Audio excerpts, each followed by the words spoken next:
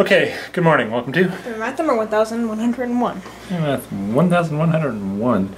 So, our Twitter friend Dylan Berger made a really neat simulation here, and I want you to play with it, but I also want you to just tell me what you think's going on here.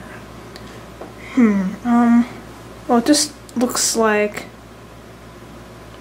maybe these dots are just bouncing around at really high speeds. Okay.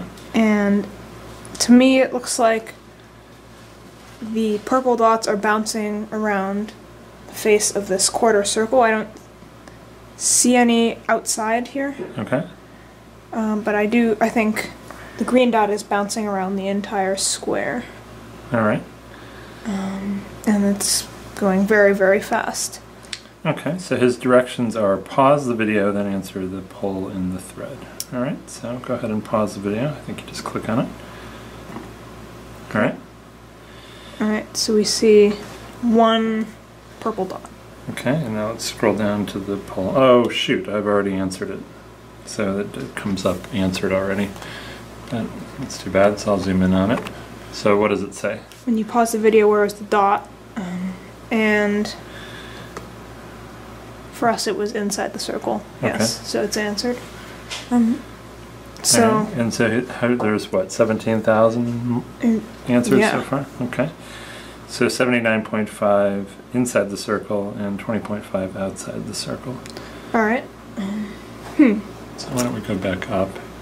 I might have to zoom out just a touch. So if that dot was bouncing around randomly, so we don't really know. Yeah. But let's just assume that it has an equal chance to be anywhere inside the square. Okay. What do you think the probability is that it would be inside the circle?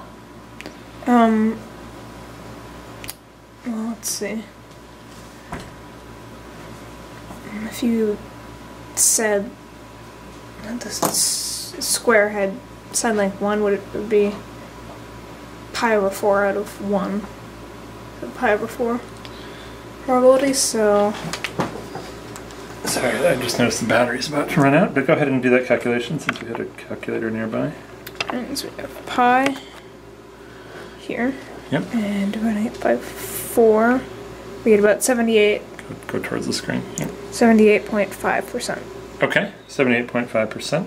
And I think it was the poll was around that, 79.5%. So a pretty good approximation of pi. I guess it's just sort of randomly picking where it stops. Okay. What value? See, he does say at the beginning. Let's see if we can approximate pi. So, if 79.5 is the percent he's getting, what approximation for pi is that going to be? That's that times 4, so 79.5%. Yeah, don't worry about it being on Okay. screen. Just go ahead and do it. 318, so 0.75, that'd be 3.18, which is very good. Oh yeah? Okay, good.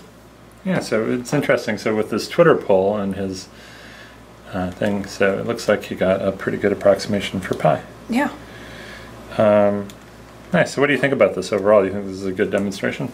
Yeah, this is actually really interesting. I wouldn't have thought to do it this way, but I guess it's kind of a cool way to do it with large groups of people. Yeah, I like this. All right, Yeah. Good job, hun.